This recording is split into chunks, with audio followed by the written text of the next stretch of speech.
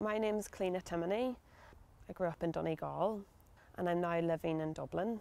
I did my BA in Visual Arts Practice in IADT in Dublin, graduated in 2015, and from there I ended up doing an MFA at the Slade School of Fine Art in London, and I graduated in 2020. So I never thought I was going to be a visual artist. I genuinely got into it through the encouragement of other people down the years. And I think there were a lot of people who were sceptical as well, but I was very lucky to be able to go, and I did a portfolio course. I went on then to do an undergraduate. It's amazing going to art college. You get to meet just the most open and amazing people who will challenge you and push your thinking and show you things, and you learn. And then it became more apparent that maybe it's something that I could do. I ended up graduating and I was like, I'm going to give it a go. It's the learning from others that has developed my practice.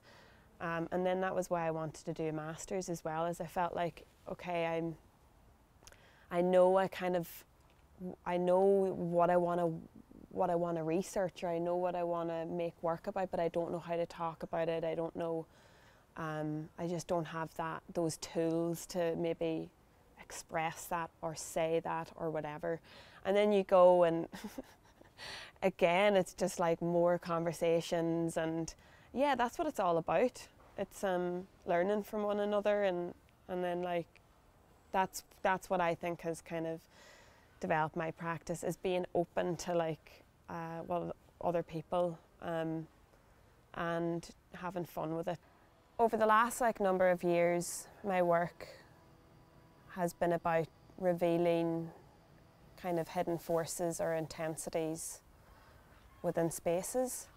So I've been taking specific spaces such as dance floors or back roads or crossroads in rural Ireland, and reflecting on the rhythms that are there and trying to amplify and reveal all the hidden connections that exist within them. This work has been kind of percolating in my mind for years, but in 2020, during the lockdowns, I was back living on the farm that I grew up in Donegal. The farm isn't in operation as a farm like it was before. Where there had been cattle and sheep, there are no animals anymore, no farm animals in that kind of sense. So the farm has changed in its function from this kind of stereotypical small farm, cattle and sheep, and now there's this absence of those animals and the activities that were happening there. So I was spending time in this space, and because of the absence of the animals, there was this space for thinking, and I started to kind of enchant it in some kind of way, thinking about what had existed and the things that had existed and what was happening there right now, and what would potentially or could potentially exist or happen in that space. There was still the patterns and footprints and all these patterns from the animals' activity, their hair, their dwellings were still had these accumulations of their presence in them. And then there was remnants of human activity and folklore, and this structure and these kind of edges everywhere. And so the farm as a zone became really what I wanted to make work about, but it was about the edges of things, the breaking down of edges and absolutes of things.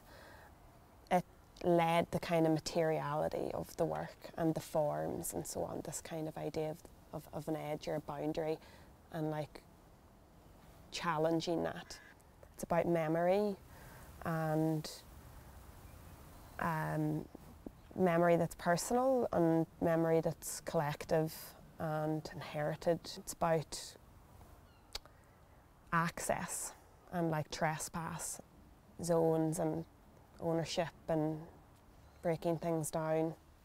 And wildness has become something that I'm really trying to unpack a lot, and not just this work, but a lot of my work is like how it's contained, what it even means, and connecting that to like us and other ecologies. A lot of the way that the stuff is being made is actually how the structures, the architecture of the sheds came together.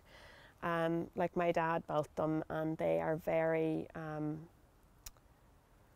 they are layerings and layerings of kind of these like throwaway things that like are then stacked up together. And like I think my way of making is actually really informed by like his way of making things too.